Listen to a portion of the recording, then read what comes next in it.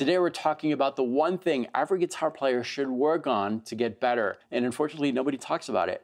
Today is your lucky day because we're talking just about that. And watch this video till the end because I have an invitation for you to join my free melodic workshop. Let's get started.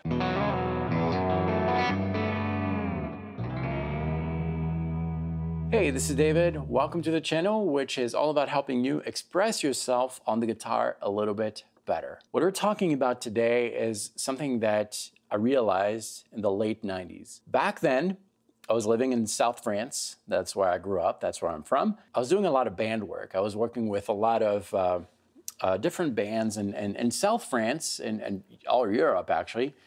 There's a lot of, we call them ball music. They call them balls. It's like dances. Bands would come, typically in summer, and they would play popular songs, and the whole village would come and dance and drink and you know, party in the middle of the village. Well, I was doing a lot of that kind of work. I was in those bands where basically we had to learn the top 40s or whatever and play all night long. And there were a lot of songs to learn at that time.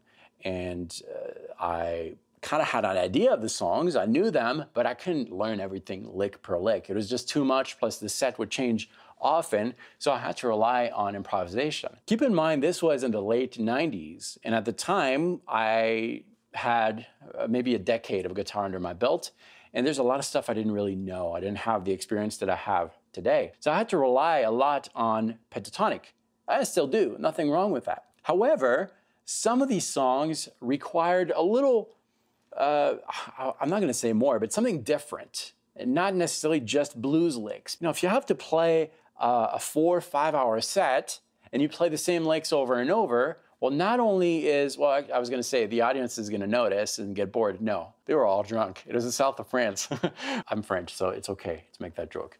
Even for myself, it just wasn't really fulfilling as a player, so I had to do something. Plus, every once in a while, there was that weird chord that came and the licks didn't work. I started thinking about, outside of the music world, conversations I would have with people. Typically, well, actually, yeah, all the time, in a conversation, I'm not scripted unless I'm on the phone because I hate the phone. But when I have a conversation with a friend or someone, I'm not scripting things. I just have the ideas and translate them. My mouth, to say the words, doesn't really have to rehearse saying those words because I know what produces the sounds of each word. Okay, we've talked about that on the channel, but that was really a revelation for me.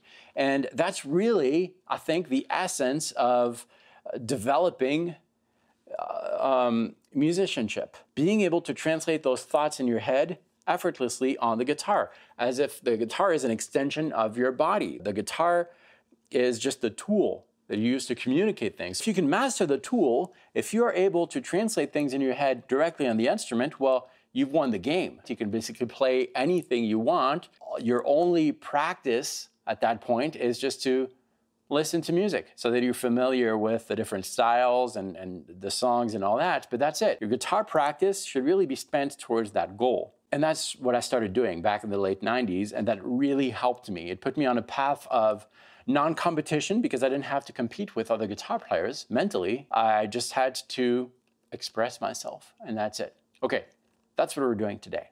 And that's what nobody talks about, unfortunately, and we're gonna be very, very practical. By the way, today I'm using this donor guitar. Donor guitars make really affordable instruments. This was from Amazon. It looks great, it sounds great. They're great practice guitars. They're great beginner guitars for people who want to get into the electric guitar world without necessarily having to, you know, spend hundreds and hundreds of dollars on a good instrument, because these are good instruments.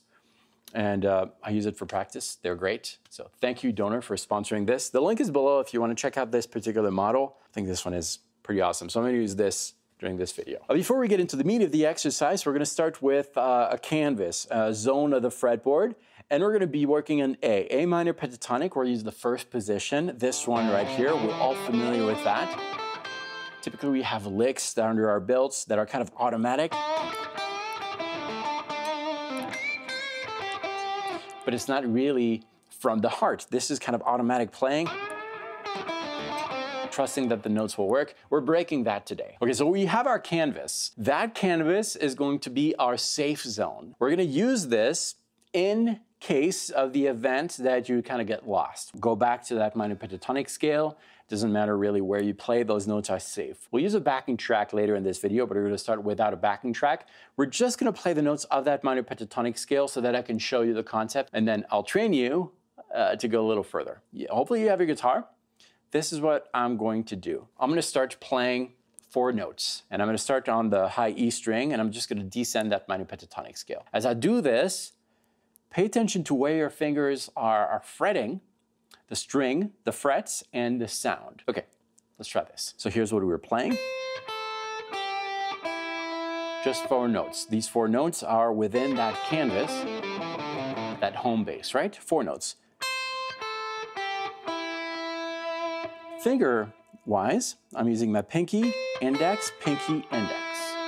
You might be using a different finger, it doesn't really matter, but be aware of what you're doing here. Which finger is fretting, which fret, and which string. So really I'm playing first string, frets 8, 5, second string, 8, 5.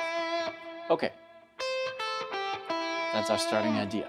Now forget that you have a guitar in your hand. If you don't have a guitar in your hand, go grab it. Pause the video, go grab it. If I sing something like da-da-ba-bum, you know how to play that. It's just what we played, right? Now visualize what's going on. Da-da-ba-bum. 2 notes on the first string, frets 8, 5, and then second string, 8, 5. Okay, close your eyes. Can you play this? Well, if you need to look at the first note, that's okay. But can you play this? Well, yeah, we just played it. Okay, well, what about this? Don't look at my guitar. Just reversed it, right? 4 notes. Da, ba, ba, bum. Now, play this. Da. It's first note of our lick, right? First string, 8th fret. What about this? Ba. First string, 5th fret. What about this? Play this. Da, ba, ba, bum. Yeah. So I'm using the same notes, just changing the order a little bit. Da, da, da, da. That's what we had. Well, let's bring a backing track. This one right here, which you could download for free. The link is below if you'd like. Do that after the video. So we got this backing track. I'm gonna sing something and I want you to play it. Here we go. Da, ba, ba, ba. Great. You know that one. We just played it, right? Okay. What about this? Very simple rhythm. Ba, ba, ba, ba, ba. Okay. Should be able to do that. So it is. Da, ba, ba, ba, ba. You can imagine a picture going on.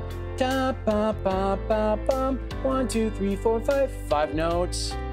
Some are repeated. Okay. Ooh, that's what we're doing. Let's play that one together.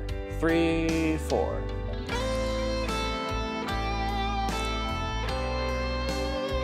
Okay, what about this one? Da, da, da, da, da. You got it? Let's play that one together. 1, 2, 3, 4.